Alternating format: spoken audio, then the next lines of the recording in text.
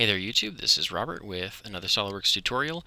I was asked to explain how I made those glasses on my properties video, and I thought I'd go over that with you.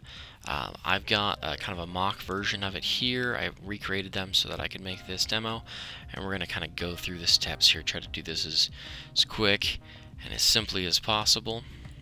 So to start off, I made a couple of sketches here. There's two sketches. There is the profile sketch, the front profile sketch, which is just, in this case, it's just a straight line, but you could use a spline. And then this bottom part is also a spline and a straight line, and then I just mirrored those across. And then there is the top profile of the part, which is that. So I made those two sketches, and then you can use what's called this projected curve. Projected curve, so you select two sketches and it will project the one sketch onto the other, and you'll get the result is the yellow there, so you get a curve. And I took that curve and I did a let me hide those again, and I did just a surface fill, this right here, filled surface, and SolidWorks gave me this really nice even flat surface here, really nice. We took that surface fill and we're going to do some stuff with it here. The next thing that I did is I cut out the space for the lenses. Again, I just did a sketch on the front plane, drew in what I wanted to have removed, and used a split line. And what split line does, let me turn shaded edges turned on, is it splits the face into a separate entity. Now in SolidWorks, when you're working with surfaces, what you can do is you can right click and go here to delete face. This is not the same thing as the delete button. In delete face, you're just removing the face. It actually adds a feature to the feature tree, so it doesn't remove it until that point. And that's what I do here, and that just cuts those out. So now we have a surface that looks pretty much like glasses. Again, I did this really quick, so it's not very aesthetically pleasing. And then I wanted to duplicate that, and you could use like an offset surface, but then that might blow it out normal in every direction. So instead what I did was a linear pattern. I made a second instance of the same body. If you want to look at the settings for that, that's just I used the line from the mirror in my first sketch here.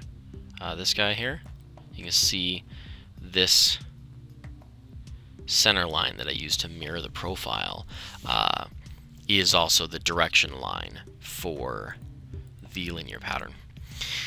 Did a pattern and I added the face, or I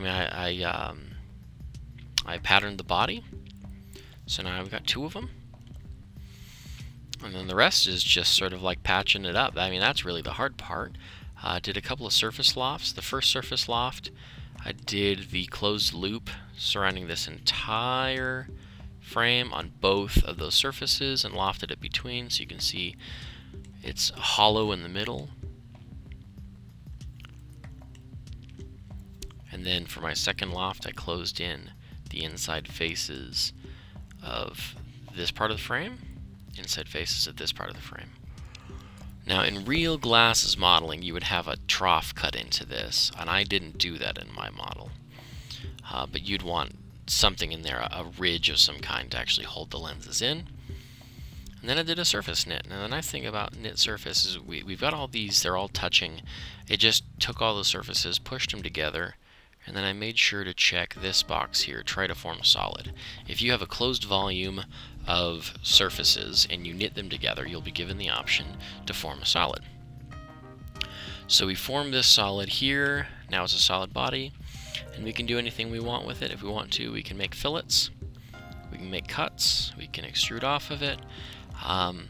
Yeah, and that's basically how I made those glasses. Might have varied a little bit. Here's the actual model. Let's go to my Dropbox here. There it is. Goofing off. Glasses. Here's the actual model. And the method for making it was a little bit different, only because it was really difficult, but you can still see, I did surface fill, split line, delete face, and then in this one I used boundary surfaces to patch up some holes. Basically this line ends up being straight up and down normally, and I wanted it to flare out, so I had to delete out some or split the faces here and delete them out, and then rebuild them using some 3D sketches. And you can see that they're all referencing that sketch. Like I said, it's a bit more complicated. The thing with surfaces in general is that you have to just do what looks good. You got to play with the options. If something doesn't work the way you think it ought to, try something different. There's a lot of different surfaces, and they tend to all kind of do the same thing, but just slightly different. Sometimes your result will be different. So just play with the options. I can't really give you any better advice than that. Just play with the buttons until you get what you want. And that's how I made these glasses frames. This has been Robert with SolidWorks Tutorials. If you have any questions, or if you want me to make anything else, let me know. I'm happy to take your challenges if you want me to do that, or if you just have questions about how parts of SolidWorks work, or you want to learn more, let me know. You can leave those in the comments below, or you can email me directly, mudrock1221@gmail.com. You can like me on Facebook and send me a message there, or you can follow me on Twitter and send me those messages directly that way. Whatever you want to do. This has been Robert Murdoch. Have a nice day.